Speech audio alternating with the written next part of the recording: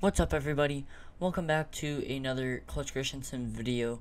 So what I am talking about today is how to grow your YouTube channel pretty quick, pretty fast, whatever you want to kind of do.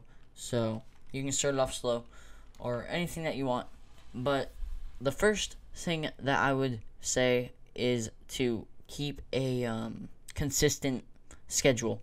It's hard to do sometimes, but always try and do your best on it. Like, for me, it's very hard, but just try and do your best to keep a schedule. Even if it's one time a week, and then sometimes you post more than one time a week, it kind of just helps because you know that you should be at least posting once every week. And you can always say sometimes post more, but those videos after that one time a week will probably not get as many views as that one video because people are expecting that one, but they're not expecting the others, so they're kind of looking forward to next week, and then they don't kind of see that video. But the next thing is, a lot of people say not to do this, but I actually kind of say to do it if you're very starting off, because at 0 subscribers it is very hard to get a video seen. So I would suggest using just a little bit of sub for sub, just to get up to at least 50 to 100 subs, and then your videos can get seen a bit more than starting at 0 subscribers. And then next, I would say, is always to be checking your analytics and how many views your videos are getting. That's pretty simple though. And always to kind of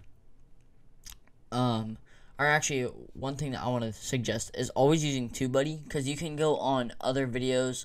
Here, let's see.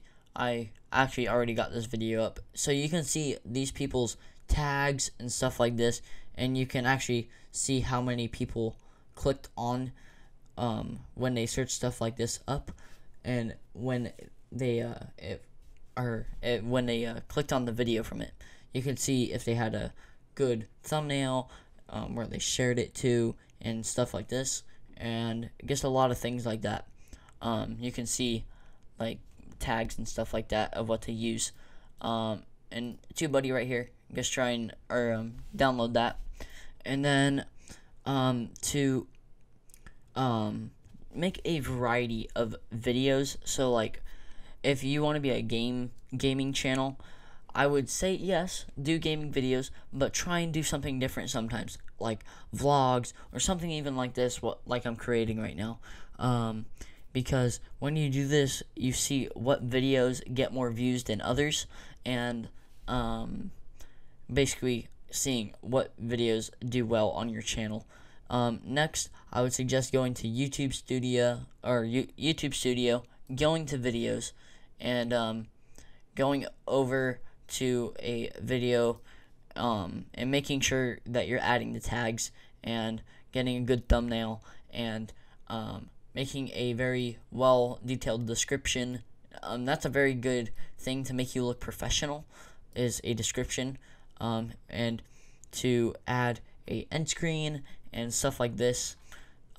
It's a very important thing in making your videos look professional.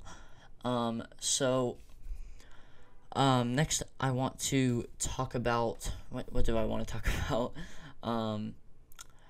I guess thumbnails.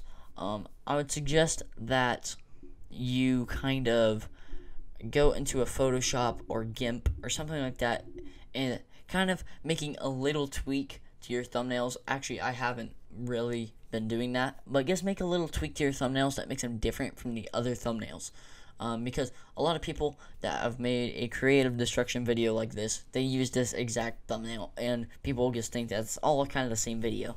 So when you make it different, it kind of makes it a little bit stand out more. And then